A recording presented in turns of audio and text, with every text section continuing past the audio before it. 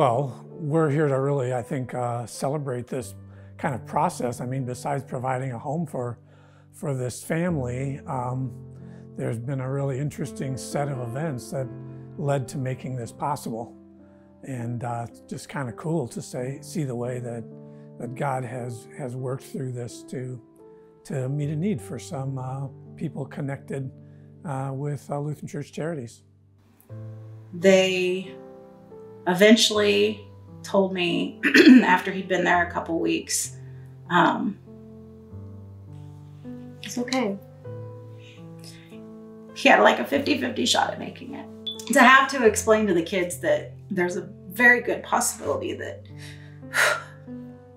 that their dad's not gonna come home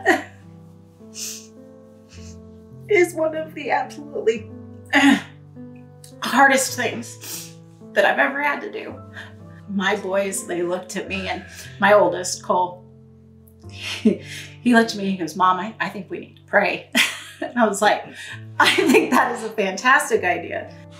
Matthew's case manager in St. Louis, she said that Northwestern was very interested in Matthew for a lung transplant.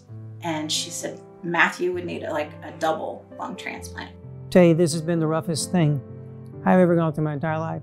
By this time, I had to quit my job because I had told them, I said, there's a very good possibility we're going to be in Chicago. When I got up here, I worked with a realtor to see if we could find an apartment, a house, anything. And, you know, not knowing what kind of income we were going to have or anything like that, people were very reluctant to rent. So I reached out to our friend, Jennifer, and she's got the connections up here through Mend.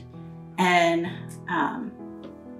I was like, Jen, I need help.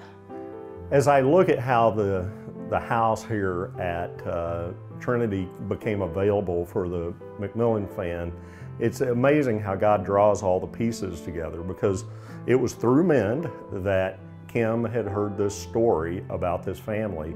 So Kim, having the heart that she has, began to work on this project very quickly. I was connected through to the family through the Mend organization, which is a grief support system for parents who've lost babies. Their best friend is a Mend leader. She reached out to our core team and said, we need prayers. A few months later, she said they're being flown to Chicago. So can our Chicago leaders, is there anything you can do to help the family? They don't even know where to go. The McMillans were pretty much resigned they'd be living in a hotel for the rest of the year. So a couple of days later, I got a call from Kim. So I didn't realize that Kim was still doing all this behind the scenes stuff. And I was just like, I don't know what I'm gonna do.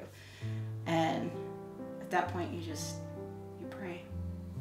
I told him, I said, well, I guess we'll just be living in a hotel for, you know, however long we have to be here. And and that's just kind of where I was with it. I was getting frustrated with trying to find anything.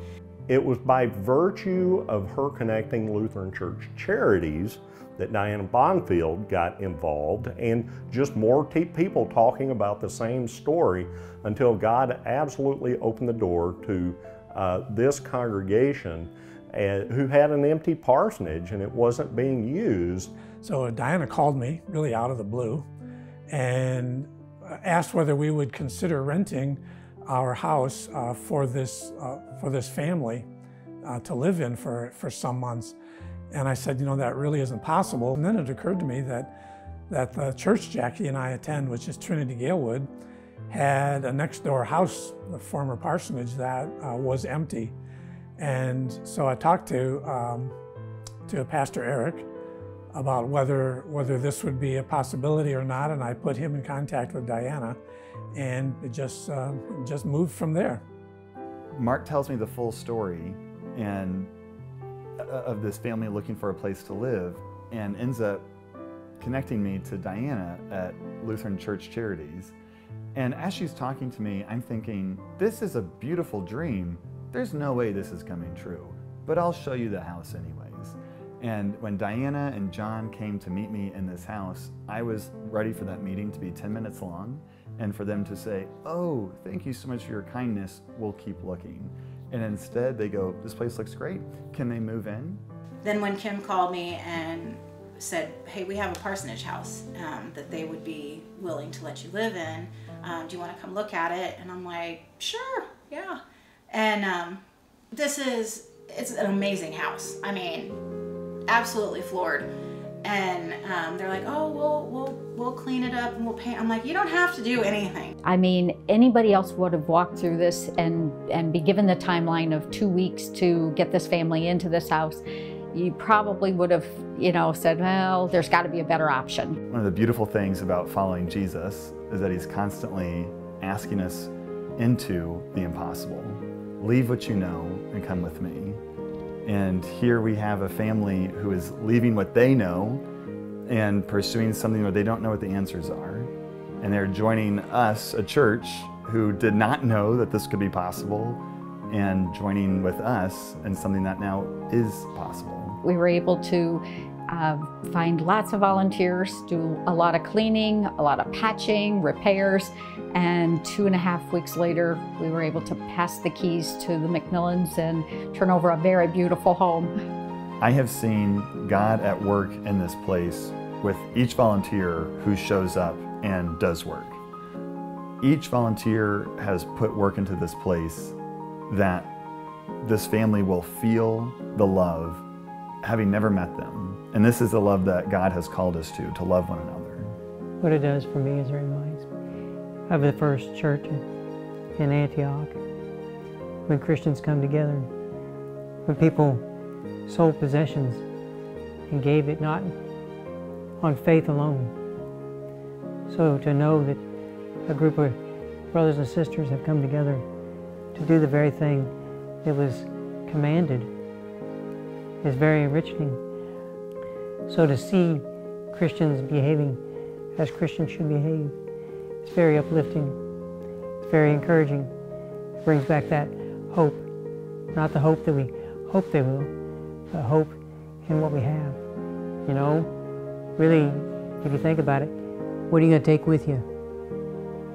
Other than the joy of spreading God's word and doing works for the Lord. Those works definitely bring glory and honor to God. So we saw God work in a lot of different ways, and as he always does, which is an absolutely beautiful thing when your eyes are open to see it.